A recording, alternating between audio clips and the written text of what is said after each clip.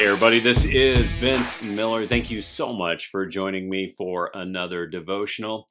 So one of my friends wrote in yesterday and said, hey Vince, does the leather journal cover fit over the scripture journals? And guess what? It does perfectly, as if I planned it that way.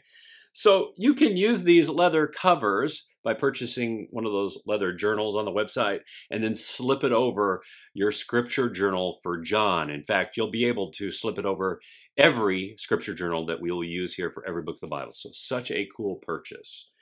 Planned it that way. Of course I did. So today we're going to be in John chapter 12. We're going to read verses 12 through 15, which is the triumphal entry into Jerusalem. So this is some of the final week of Jesus's life. Listen to this text. It reads, "The next day, the large crowd that had come to the feast heard that Jesus was coming to Jerusalem. So they took branches of palm trees and went out to meet him, crying out, 'Hosanna! Blessed is he who comes in the name of the Lord, even the King of Israel.' And Jesus found a young donkey and sat on it, just as it is written, 'Fear not, daughter of Zion. Behold, your king is coming, sitting on a donkey's colt.'"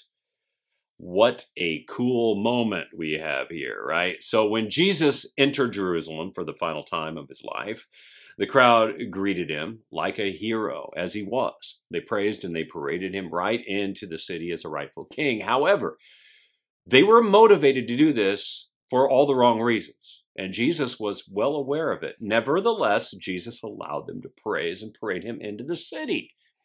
You see, here the people believed that Jesus was a king who was going to save them, maybe by military conquest or by maybe political positioning and maneuvering, or maybe by social justice. Because remember, they had witnessed over the last couple of years miracles and had assumed that he was now even going to perform greater ones right in the epicenter of the city of Jerusalem. Now, don't get me wrong.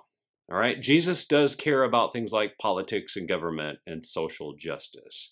But things like these, like politics, government, and social justice, don't save people. They are not the ultimate solution to the problem at hand, and Jesus knows this.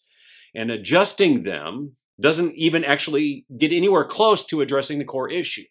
What was needed when Jesus came to Jerusalem was a divine solution by a king who can actually address the root problem of what? Human sin, and deliver salvation for all humanity.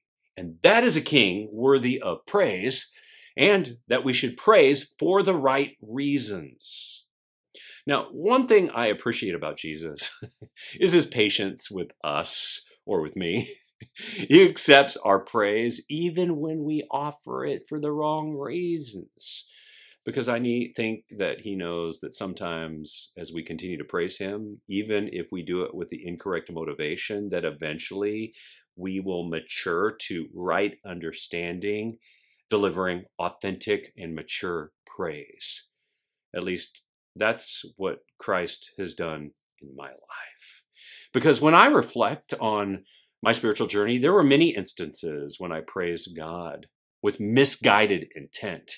And I'm sure there were many times when God looked down on me, kind of rolled his eyes at me. Like, why is he praising me for that reason?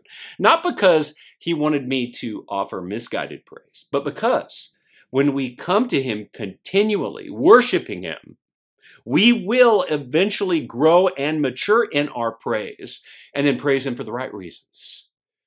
This is because true praise eventually surpasses the need for natural request and natural things. And our expectations change over time as we worship God and honor the Savior for actually being our Savior and King who brings the best gift of all, salvation. So guys, do that today. Praise God, but praise him for the right reasons alone. He is worthy of it. I love you guys. I pray this has blessed you today. If it has, share it with someone else. And I'll see you right back here, praising God for the right reasons tomorrow.